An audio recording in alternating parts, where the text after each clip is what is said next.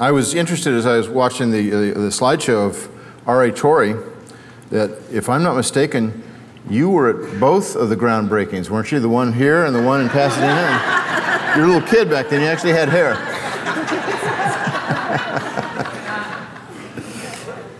Well, my wife and I last year celebrated our 40th wedding anniversary. We are, in fact, a very godly couple, you see, because we did name all of our boys after people in the Bible, as Ed mentioned, but he got all their names wrong. Every one of them was wrong. We didn't name them Noah, Ben, Andy, and Zach. We did name them out of characters in one chapter of the Bible. We named our boys after characters in Revelation chapter 6, the four horsemen of the apocalypse. Their names are death, pestilence, famine, and disease. And every once in a while, death accompanies me when I speak. Disease and pestilence have been there frequently. Famine has never been with me. Well, today I'm going to talk to you about is what we have now, what they wrote then. The question I'm asking is what we have in our New Testaments today the same as what the apostles and their associates wrote 2,000 years ago? This is a question that even people who don't know anything about the Bible have an opinion on, and we need to have some answers. It has become the #1 apologetic issue of our day, which is, how do we know that what you have today in your New Testaments is really what the apostles wrote? It's the same question that the devil asked Eve in the garden. Hath God really said? And it's a pre-evangelism question. We have to have some sense of assurance that what we have in our hands goes back to the apostolic witness to Jesus Christ. Well, there are skeptics who make all sorts of comments, and I want to begin by quoting that great scholar, Dan Brown, in his book, The Da Vinci Code, where he says, the Bible has evolved through countless translations, additions, and revisions. History has never had a definitive version of the book. Now, we've all heard that kind of a thing at Starbucks and at the office and at basketball games. People are saying, hasn't the Bible been translated and retranslated so many times, we can't possibly get back to the original? Well, it's not just novelists who are saying this, but we have atheists doing it as well. C.J. Werleman is a provocative author whose recent book, Jesus Lied, discusses this. His first book was God Hates You, Hate Him Back. Now, that's a provocative title, and it's an ironic title for an atheist. God hates you, hate him back. I think he means nothing hates you, hate nothing back, you know, but that wouldn't sell as well. He says, we do not have any of the original manuscripts of the Bible. The originals are lost. We don't know when, and we don't know by whom. What we have are copies of copies. In some instances, the copies we have are 20th generation copies. I'm not sure where he gets that last statement, but I think he made it up. More recently, Kurt Eichenwald wrote an article in Newsweek that came out on December 23rd called "The Bible So Misunderstood It's a Sin." It was on the cover of Newsweek. You always get these kinds of criticisms of the Bible and evangelical Christianity at Christmas and Easter time. This was a very long article, and there were a number of people who responded to it. I wrote a blog on it and critiqued the view, but one of the statements he makes in here, which is dumbfounding to me, is he said, no television preacher has ever read the Bible. Neither has any evangelical politician. Neither has the Pope. Neither have I. And neither have you. At best, we've all read a bad translation. A translation of translations of translations of hand-copied copies of copies of copies of copies, and on, hundreds of times. Now that's the kind of a statement that I want to address this morning, and he has articulated what so many people believe about the Bible. But Kurt Eichenwald is not a biblical scholar. C.J. Werleman is not a biblical scholar. Dan Brown is not. What source do they have that helps them to think along these lines? Well, there are skeptics who are biblical scholars, and Bart Ehrman is one of these who has written a very popular book called Misquoting Jesus. I've known Bart for over 32 years. We're friends. We collaborate on projects together, and we have debated each other several times on whether what we have today is what the apostles wrote. In 2005, he wrote the book Misquoting Jesus, the story behind who changed the Bible and why. And in this book, he basically went through the textual history of the New Testament and came to the conclusion that the Bible has been radically changed. Now, Bart didn't start out as a skeptic. He went to Moody Bible Institute as an evangelical, graduated from Wheaton College. Then he went to Princeton Seminary for his master's degree and PhD, studying under Bruce Metzger, one of the great textual scholars of the 20th century, perhaps the greatest one. And Bruce Metzger was a strong evangelical. By the time Ehrman got done with his doctoral program, he was moving away from orthodoxy, and today he is an agnostic. Within a couple of months after this book came out, he appeared on Jon Stewart's The Daily Show. And Stewart interviewed him about this book, and he said, "I congratulate you, sir. This is one hell of a book." Kind of an interesting accolade for a book about Jesus, don't you think? The next day on Amazon, the book was #1. Within the first 3 months, he sold over 100,000 copies. And I would have to say that tens of thousands of young people have abandoned the Christian faith because of writings by skeptics like Ehrman in books like Misquoting Jesus. Here's one of the things that he says. Not only do we not have the originals, we don't have the first copies of the originals. We don't even have copies of the copies of the originals, or copies of the copies of the copies of the originals. That's as far as it goes. Wurleman takes it out to 20 generations without any basis whatsoever. But in the conclusion, Ehrman says this: "The more I studied the manuscript tradition of the New Testament, the more I realized just how radically the text had been altered over the years at the hands of the scribes. It would be wrong to say, as people sometimes do, that the changes in our text have no real bearing on what the texts mean or on the theological conclusions that one draws from them." Well, let's see how much the text has been changed. Now, there's two attitudes as we begin the study that I want us to be very, very careful to avoid. One is that of radical skepticism. Some of you may have come to this service this morning and you're not a believer in Jesus Christ, and you may have this attitude. The idea that the Bible's been translated and retranslated so many times, there's no way to get back to the original, and you Christians, as Ed said, are all knuckleheads. Not that he said we are, but just that he said that, you know what I'm saying. Anyway, that's probably an attitude that most of us here are not going to be susceptible to. I'd have to say it's a terribly irrational attitude, and it's not based on empirical evidence. But there's another attitude that Christians typically come to, and that's the attitude of absolute certainty. There are people, mostly from Ohio, I think, who would say things like, in all seriousness, well, if the King James Bible was good enough for St. Paul, it's good enough for me. And when they say that, I have to pitch the level of the conversation at something they can grasp, and so I say, well, how about them Hawkeyes? That's a pretty amazing team. But a lot of us have absolute certainty in terms of our sense of what the Bible is. You come to church, you bring your Bible, and you believe that every single word in there is the Word of God. It isn't. How do I know that? Because Bibles change as we translate them and we try to discover new manuscripts. We wrestle with the text, and the text that is actually being translated is changed from generation to generation, from edition to edition. The Net Bible that is Ed's favorite translation. I was the senior New Testament editor on it, and I was the textual scholar who tried to determine what text it was that we translated.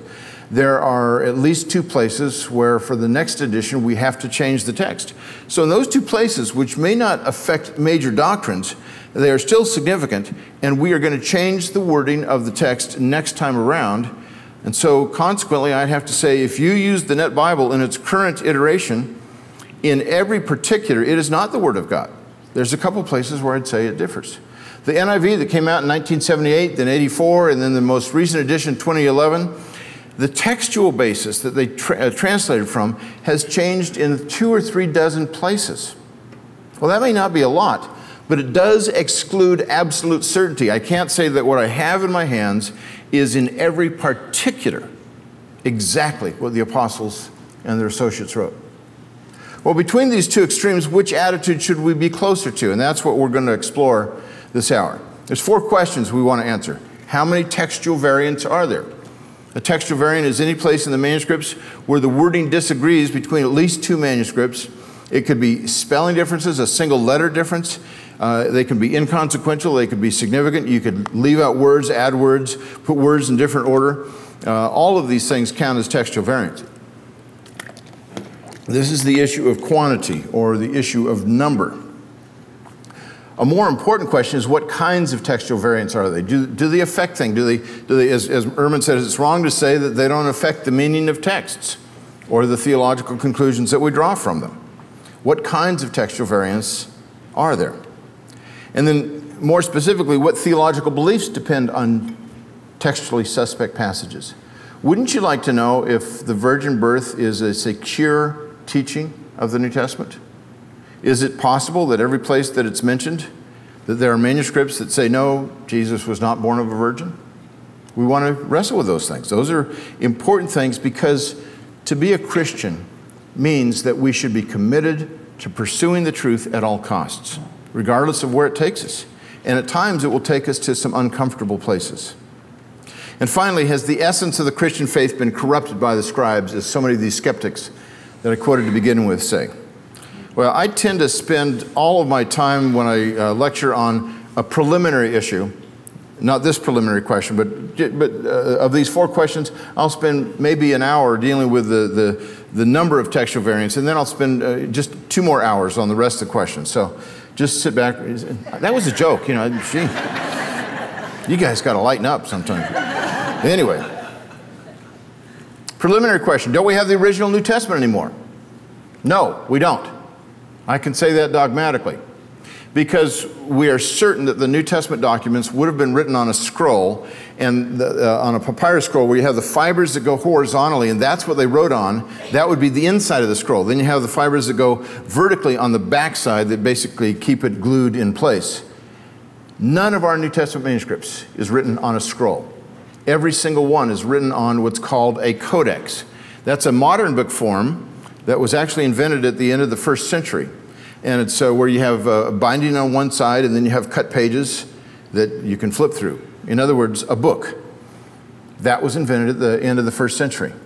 Now, Christians didn't invent it, but they did popularize it. And they were the first to do so. For the next 5 centuries, 80% of all Christian documents were written on a codex. Only 20% of all non-Christian documents were written on a codex. By AD 500, the codex had won over everybody, and that was the form of the book from that point on. It was the only time in the history of the Christian church that we were ahead of the technological curve. And I think probably to this day and beyond, we'll never get there again, but once we were, and that was nice to see. Howard Hendricks used to say, if you want to see what people used to live like 50 years ago, come to Dallas Seminary and watch the students. We'll charge you an entrance fee to watch them, but not ahead of the technological curve there. So, if all of our manuscripts are written on a codex, and we know the originals were written on a scroll, we don't have them anymore. Well, okay, I understand that, but what about the copies? Don't they agree with each other? If they all agreed with each other, then we could certainly get back to the original text. Unfortunately, no, they don't. They are all handwritten copies. A manuscript is defined as one produced before the time of the printing press, 1454, when Gutenberg invented the printing press. And by the way, we have a leaf of the Gutenberg Bible here that's in the case. That's stunning. This is why we have guards here watching it. It's a very important. He only published, I think, 150 Bibles to start with, and there's something like 48 of them that still exist. And that one leaf, too. So there's a few leaves, but you got to go see that stuff when I'm done. It's really amazing. So these manuscripts don't agree with each other. You take the 2 most closely related manuscripts of the first 8 centuries, Codex Vaticanus, which is at the Vatican, and Codex P75 or Papyrus 75, and they disagree with each other 6 to 10 times per chapter. There are no 2 manuscripts that agree more than those 2 in the first 800 years of the Christian faith but they disagree 6 to 10 times per chapter. You extrapolate that out, if they were extant for the entire New Testament, it would be about 2,000 differences for the whole New Testament. And those are our two most closely related early manuscripts. Now, because of the disappearance of the originals, and because of the disagreements among the manuscripts, scholars have to do what's known as textual criticism, trying to determine what the wording of the original is on the basis of the evidence. So one of the things we have to wrestle with is the number of variants. And I've already defined a textual variant, so let me move on and show you this slide. Hope you like this. I did this myself, professionally done, nice blue color. There are approximately 140,000 words in the Greek New Testament that is published today, the standard critical text that all scholars, students, pastors, translators use. Or to be more precise, 138,162 words. And don't ask me how I know that. I'm really a full-time nerd. In terms of textual variants, the count up until last November was approximately 400,000. Then there was a paper presented at the Evangelical Theological Society's annual conference in San Diego by one of my former students who's getting his doctorate at Cambridge University. And he concluded that the numbers are closer to 500,000. That means that we have, on average, more than 3 variants for every word in the New Testament. Well, that's exciting news. Let's close in prayer. This is where the skeptics leave this stuff. But I'm going to do a Paul Harvey on you and tell you the rest of the story. So here we go. The reason that we have a lot of textual variants is because we have a lot of manuscripts. If we had one manuscript, no variants. It wouldn't disagree with itself. And yet that wouldn't tell us what the original wording is. As soon as you add a second one, and they might be of the same date, you can see that the second one at times is based on earlier manuscripts, much earlier, because the wording here looks like it comes from and flows out of the wording there. It's a remarkable thing that scholars have to do, but tens of thousands of hours have been poured into trying to determine what the wording of the original New Testament is. Let me begin by quoting from a fellow by the name of Richard Bentley, who is universally acknowledged as a brilliant textual scholar. He wrote 300 years ago, and he wrote a book called Remarks Upon a Discourse of Free Thinking. Now, in this book, one of the things that he really wrestled with was the number of variants we had in the New Testament. And it was based on what a fellow by the name of John Mill had published 6 years earlier. In 1707, John Mill published a 2-volume text that took him 30 years to work on. It was just the New Testament with all the textual variants that he could find in the footnotes. He found 30,000 textual variants, examining only 99 New Testament manuscripts. And so when he did that, immediately Catholics were poking holes at Protestants, saying, you have a paper pope and he has footnotes, and we're not sure what that pope is saying. We don't know when he's speaking ex cathedra or not. Is it the words of the text or the words of the footnotes where we see the original? Many Protestants criticize John Mill by saying, this is the work of the devil to actually examine manuscripts of the Bible and put them together. Richard Bentley comes along and he defends Mill. Mill never defended himself at all. He spent 30 years of his life putting this work together. 2 weeks after it was published, he died. Perfect timing. When I do my magnum opus, I want to die 2 weeks later, then I can ignore all the critics. Richard Bentley said, if there had been but one manuscript of the Greek Testament at the Restoration of Learning about 2 centuries ago, he's talking about March 1st, 1516, when the first published Greek New Testament came out on a printing press, the one by Erasmus, and we have some of those early Greek New Testaments from the 1500s that Azusa Pacific has put on display for us today. He says, then we would have had no various readings at all. And would the text be in a better condition then than it is now that we have 30,000 variant readings? It is good, therefore, to have more anchors than one, and another manuscript to join the first would give more authority as well as security. What Bentley is saying is the more you compare these manuscripts, the more you can ascertain what the wording is that produced them, that came earlier. And a lot of these manuscripts go back very early. And a lot of the text of a lot of these manuscripts goes back very early. We have a 10th century manuscript that was a direct copy of a late 4th or early 5th century manuscript, a direct copy, no intermediate copies of it. So just because a manuscript comes later doesn't mean that its text doesn't go back very, very early. What New Testament scholars face is what's called an embarrassment of riches. And let me just lay this out for you. John Mill knew of 99 Greek New Testament manuscripts, and he transcribed them all, put them into his apparatus. Today we know of over 5,839 New Testament manuscripts in Greek alone. That's over 500 times the number of manuscripts that he had access to. And what's really remarkable is here it's over 500 times the number of manuscripts he used, and yet we only know of about 400,000 or 500,000 textual variants, about 12 times as many as what Mill came up with in the first place. So the more manuscripts we're discovering, we're not seeing a lot more variants, but we are seeing some, and I'll explain what the kinds of differences are. The New Testament was translated into various languages early on. Beginning in the late 2nd century, it was translated into Latin. We have more than 10,000 copies of the New Testament in Latin, handwritten copies before the time of the printing press. And then it was translated into other ancient versions like Coptic and Syriac and Old Church Slavonic, Armenian, Georgian, Gothic. Some of these translations only a half dozen people in the world know. But we have anywhere between 5,000 and 10,000 copies of the New Testament in these other ancient versions. Altogether, that's between 20 and 25,000 manuscripts. Now, what's remarkable about this is that the average size manuscript is over 450 pages long. So we're not dealing with little fragments for the most part. We're dealing with manuscripts that are substantial. This is a lot of material.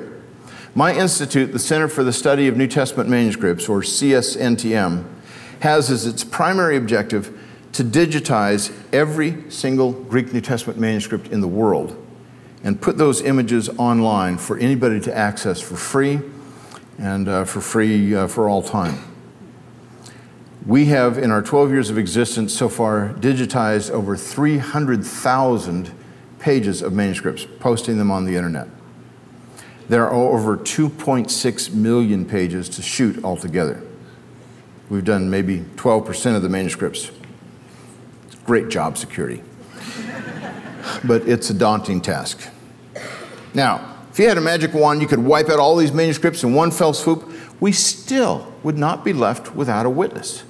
And that's because of church fathers who wrote theological treatises, commentaries, homilies. They were verbose. They did not have the gift of brevity, and they kept writing and writing over the centuries about the New Testament, quoting it many, many times over. There's a place in Germany that has tabulated how many times they have quoted from the New Testament, and the numbers back in the 70s came to over 1 million times. That's stunning. You could reproduce the entire New Testament virtually many times over on the basis of just the quotations by the church fathers, if we didn't have the manuscripts. Well, let's compare this to other ancient Greek literature. The average classical Greek writer has less than 20 copies of his manuscript still in existence, and that's a high estimate. For most of them, it's 2, 3, maybe half a dozen, but we'll say the average is about 20. I've used these numbers with skeptics. They've never disputed them. You stack them up, they'll be about 4 feet high. Well, how high would the stack of New Testament manuscripts be? Not counting the church fathers. Well, let's see what it looks like. I can't do it just a straight vertical line. You'd never see the top of it. A little bit more, please. Thank you, that's better. A little more. And I got tired doing this in PowerPoint at that point, and I quit. That's a stunning thing. 4 feet high, 1.25 miles high. Well, let me just compare this to some well-known Greco-Roman historians and biographers. Pliny the Elder. We have 200 manuscripts of Pliny's writings. He's about contemporaneous with the New Testament. We have about 200 copies of his manuscripts in existence today, which is very high. The earliest of which comes 700 years after he wrote. Plutarch, not nearly as many manuscripts, comes about 800 years later. Josephus, who writes Antiquities of the Jews, in book 18 is where he mentions James, the brother of the Lord, John the Baptist, and Jesus Christ. It's the only place where he mentions these people, but That book was copied more than any other manuscript or any other book of Josephus precisely because Christians copied it. But we're waiting 800 years before we get a single copy of Josephus's writings. And we have 20 copies in existence today. That's it. Polybius, earliest copies, 1,200 years. Pausanias, Geography of Greece, 1,400 years. Then we get Herodotus in his histories. He was the historian of the ancient Greco-Roman world, writing about 500 years before the New Testament was done. And Herodotus' histories, we have 26 copies of his writings in existence. We're waiting 1,500 years before we get anything of substantial size. 1,500 years. And then finally, Xenophon's Hellenica. He was a man who wrote massive things in terms of history. And Xenophon, we're waiting 1,800 years before we get any copy of substantial size, of more than just some small scraps. Now think about that, 1,800 years. If that were the case with the New Testament, skeptics would have a field day. Our earliest copies would have been done sometime around when the Wright brothers invented the airplane. They'd really be able to mess around with us then. The New Testament has, on average, 1,000 times more manuscript evidence than the average Greek or Latin author, on average. That's remarkable. There's nothing in the ancient Greco-Roman world that even comes close. And I think what's significant about this is that on the basis of the manuscript evidence, we have far more evidence that Jesus existed than that Alexander the Great did. And so when skeptics are the way they are talking to you about the New Testament, we have some evidence that we need to bring in. Okay, well, we're back on. That's good. Nobody told me that. I thought I had to just keep talking about that slide. All right, the date of New Testament manuscripts. You know, if we have thousands of manuscripts, but they all come 1,000 years later, we've got some problems. I want to tell you about the discovery of P-52. Speaking of planes, this was not the follow-up to the P-51 Mustang that fought in World War II. This is Papyrus 52. Here's a picture of this manuscript. In 1844, a German scholar who was extremely influential argued in a journal that the Gospel of John should not be dated any earlier than AD 160. And he preferred the date of 170. For the next 90 years, that view held sway so that European scholarship essentially said John's Gospel is not historically credible at all. They wrote it off.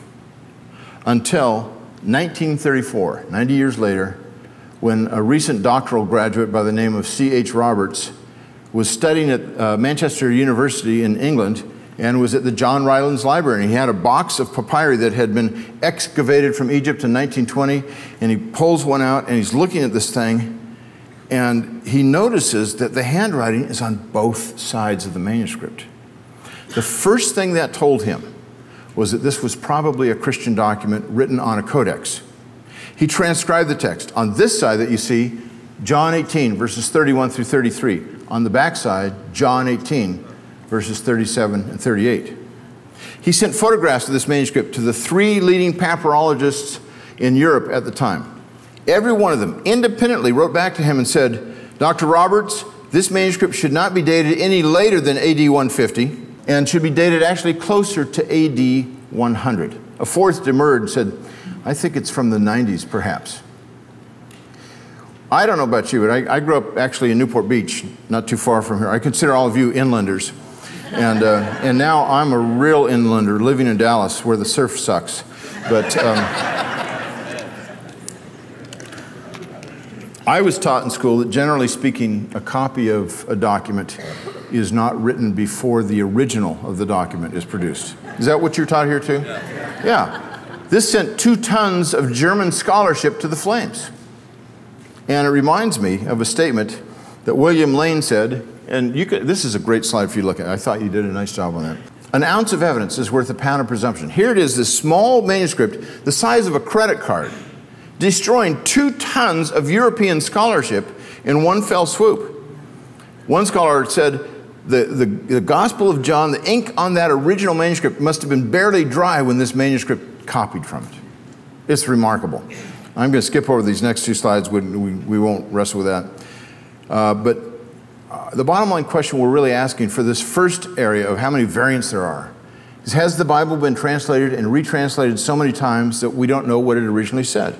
Well, a way to compare this is with the King James Bible, produced in May of 1611. It was when it was first published, and the New Testament was based essentially on 7 Greek manuscripts, the oldest of which went back to the 11th century, the most recent of which was 16th century, 17th century perhaps. And 400 years later, now we have almost 1,000 times as many Greek manuscripts as they had. And some of our manuscripts, not just P52, but quite a few, go back almost 1,000 times earlier than the earliest manuscript they had. We are not dealing with something where we can't get back to the original, because as time goes on, we're actually getting closer and closer to the original text, not farther away from it. It's a myth to think that scribes copied a text and they burned the original before they do the next one, or that we're basing our faith on translations of the text. We're basing it on the original Greek, and the translations are helpful to us, but all scholars would say the original Greek is far more important than these early translations, and we can look at these manuscripts. Okay, so the second question, the quality of variants. What kinds, and these 3 I could deal with relatively quickly. What kinds of variants are there? Well, 99% make virtually no difference at all. Most of them you can't even translate, and the vast majority of them are spelling differences. Let me fix that. Is that a little bit better? There you go. But you still know what I meant. Until the 1700s, even English didn't have any kind of standardized spelling until Webster came along and said, we need to spell words one way. The same with Greek manuscripts. These scribes were creative spellers. My brother is a creative speller. One time he spelled his own name incorrectly on a check to me. I don't know if that was on purpose, but anyway. Well, differences in spelling, it's the largest category. In fact, the most common textual variant we have in our manuscripts is what's called a movable nu. That's where you have N at the end of the word when the next word starts with vowel, like a book, an apple, or Westmont, a book, a apple. But we still love them. There's different spellings for proper names, like the name for John in Greek is Ioannes or Ioannes. One with 2 N's, one with 1 N. Every single time the name John appears in the New Testament, there's different spellings in the manuscripts. And then there's the Greek definite article that loosely we could call the. It occurs almost 20,000 times in the New Testament. I wrote my master's thesis on when it does not occur. I wrote my doctoral dissertation on when it does occur. These 2 works would cure the most hopeless insomniac. And I still am not exactly sure why it occurs in the New Testament. It occurs with proper names. The Joseph and the Mary left Jerusalem in Luke chapter 3. Nobody translates it that way. We've never lost anything, and we're not exactly sure why it's used, but it is. Then you've got word order differences. Word order in Greek really focuses on emphasis, not meaning. You can say John loves Mary in any order you want. And as long as you understand what the ending is, one is going to tell you the subject, the other tells you the direct object. You could say Mary loves John in that order, and every Greek would read this as John loves Mary because of the inflection, because of the ending. Word order focuses on emphasis, if anything, but does not change meaning. So about 1.5 years ago, I decided to ask myself the question, how many different ways can you say John loves Mary in Greek, where every single time it's translated exactly the same? John loves Mary. This is what geeks do. And so take out your pens and paper, because this will show up on the test. Here are 8 ways you can say John loves Mary in Greek. I don't see anybody writing. You should get these down. And this slide you needed to see, because if you don't see it, you can't understand what I'm trying to say here. Here's another 8 ways to say John loves Mary, and some more. All of these are translated exactly the same. John loves Mary. But then you've got it with conjunctions that are often untranslated, and now we have some more ways. Every one of these is different. Come on, we'll get there. You're not writing. 384 ways to say John loves Mary in Greek. But that's not all. That's what I got to after I was tired of doing this. I hope you appreciate it. It took me 8 hours to put those slides together. And they're all different, and we zipped right through it. Nobody even cares. Well, what's the point? Well, there's other legitimate word orders that swell the numbers to well over 500, and a different verb for loves mushrooms the numbers to nearly 1,200. Okay, let's go back to what Bart Ehrman says. We could go on nearly forever talking about specific places in which the text of the New Testament came to be changed either accidentally or intentionally. The examples are not just in the hundreds, but in the thousands. Yeah, that's true. And we'd be bored to death talking about them because the vast majority of them don't affect anything. It's like John loves Mary. How many ways can you say that? Well, we could have spent some time discussing each one of those, but everybody would be asleep at the end of the class. So he's true, he's right. But he hasn't told you the rest of the story, has he? If we can say John loves Mary over 1,000 times the Greek without substantially changing the meaning, the number of textual variants for the New Testament is meaningless. In fact, you extrapolate this out, that means we could literally have tens of millions of variants for the New Testament without it affecting the meaning at all. What counts is the nature of these variants. Well, the smallest group of variants are those that are both meaningful and viable. That is, they have a good chance of being authentic. They come in important manuscripts, early enough manuscripts, and less than 1% of all textual variants are both meaningful and viable. It's closer to 1/4 of 1%, and I'm using that in a generous way. Most scholars would say it's somewhere around 40 or 50 differences that we can't agree on of meaningful and viable variants. That's about it, out of the 500,000. Let me give you a couple illustrations. Mark 9:29. And Jesus said to his disciples, "This kind can only be cast out by prayer and fasting." Or did he just say by prayer? He was dealing with particularly pesky demons, and the disciples couldn't exorcise them. And Jesus said, here's how you got to do it.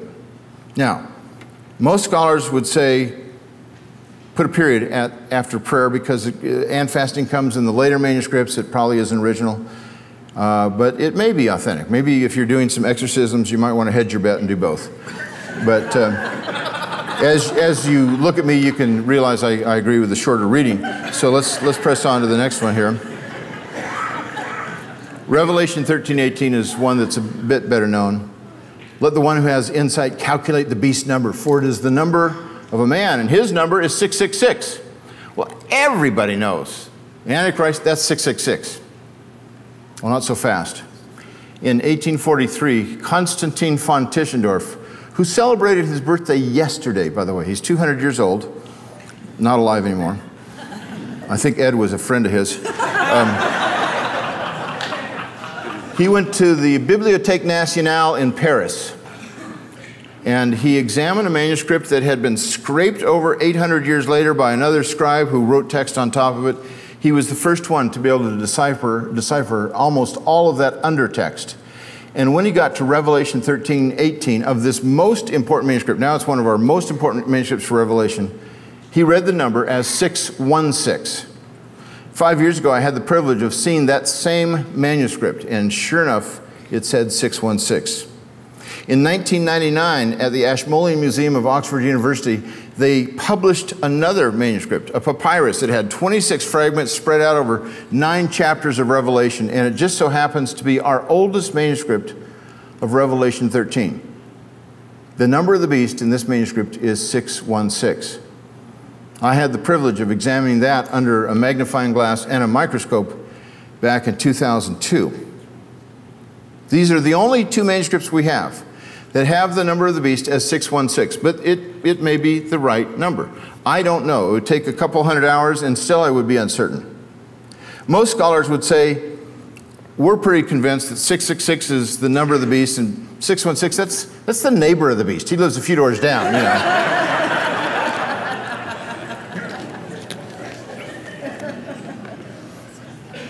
But I know of no Bible college, no theological institute, no seminary, no church, no denomination that has this for its doctrinal statement. We believe in the virgin birth of Christ. We believe in the deity of Christ, in the resurrection of Christ. We believe in the Trinity, and we believe that the number of the beast is 666. It may be important, but it's not that important. Now, I've been the consultant for 4 different Bible translations, and I usually deal with the text.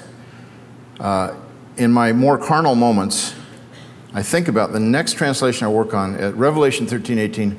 I'm going to change the text that says the number of the beast to 616, just to see what happens. It would send about 7 tons of popular Christian literature to the flames. You have no idea how loony people can be when they think about this. And don't Google it right now, because we'll know that you've upset my but do that after church. It's a lot of fun. What theological beliefs depend on textually suspect passages? Well, let's go back to Dan Brown, that great scholar, where he actually believes this. Sir Lee Teabing is speaking to Sophie in his living room, and he speaks about that moment in history. It's the moment when Emperor Constantine convened the Council of Nicaea, which was the first universal church council, and it defined what they meant by the deity of Christ. It did not invent the deity of Christ, and I'll demonstrate that in a minute, but it defined what we mean by the deity of Christ. And so Teabing, however, says, until that moment in history, Jesus was viewed by his followers as a mortal prophet, a great and powerful man, but a man nonetheless, a mortal. He was not deity, is what Teabing was saying, and what Dan Brown and many, many others actually believe. Well, you remember how I said an ounce of evidence is worth a pound of presumption? Let's take a look at another ounce of evidence, written approximately 150 years prior to the Council of Nicaea. This is another papyrus, which has almost all of John in it, very important manuscript, P66. This is the very beginning, John chapter 1, and I'm going to read John 1:1 for you. Read along the text with me if you would, where it says, in the beginning was the Word, and the Word was with God, and the Word was God. You've heard that before, I think, right? All of our Bibles have that. It doesn't matter what the age of the manuscript is. It doesn't matter what language it's in. Every single manuscript we have, no matter the date or language, says virtually the same thing in this verse. Jesus is unequivocally called God. And the same can be said for the major passages that affirm his deity, his virgin birth, his sinlessness, his death on a cross, his bodily resurrection, and his second coming. Some of them either affirm it or they don't affirm it, but they don't disagree with these things. And that's the point. A non-affirmation is not a disagreement. Like in 1 Timothy 3:16, we either have God was manifest in the flesh or he was manifest in the flesh. I think he is the original wording there, speaking about Jesus Christ. If he is authentic, it's not a denial of his deity, it's just not an explicit affirmation of it in that verse. And yet we have many other manuscripts, many other places to do that, say that. Let me close with a couple of quotations by Bart Ehrman. At the end of his book, in the paperback version that came out after the hardback had been selling quite a bit, the editors wanted to add an appendix, and it's in this paperback version. And they asked, this is kind of a thing that people would turn to say, oh, I got to buy this book. It's the very back of the book.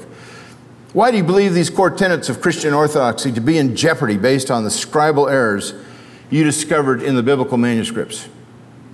Well, listen to what Ehrman has to say. Essential Christian beliefs are not affected by textual variants in the manuscript tradition of the New Testament. What? Tens of thousands of people have abandoned the faith because of writings like Ehrman's. But here, when he was asked the question point blank, he couldn't deny it. The essence of the Christian faith is absolutely certain. We may not know what every single particular is. I don't know if it's 666 or 616, faith alone, or fasting and prayer, or just prayer. But what I do know is that the essentials are not in jeopardy at all. After this came out, a few weeks later, they took this appendix out of the paperback version. You can't find it in there anymore. Gee, I wonder why that is. I wonder how honest that is. Well, let me close with an unnatural segue. A polar bear attacks a man in Canada and bystanders do nothing. The media didn't even report this incident. Now, have in your mind's eye what this looks like. I know we have some young kids here, so you may want to close your eyes because I'm going to show you the photographs of this polar bear attacking this man. You all ready? Okay, let's take a look.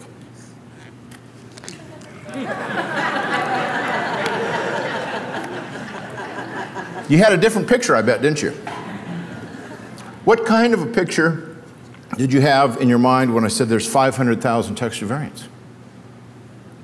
You may have had a picture of a polar bear shredding a man.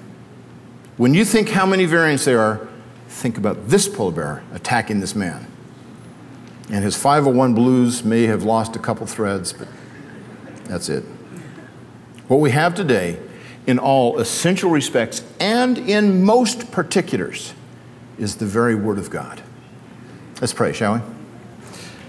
Father, we thank you so much for giving us confidence that we can have the Word of God in our hands, that we know that the apostles and their associates wrote. And Lord, we pray that we don't just hold this up as some kind of a trophy, but that we look at Scripture and say, we must obey it. And we pray that it transforms our lives for the sake of the gospel and Jesus Christ. In his name we pray. Amen.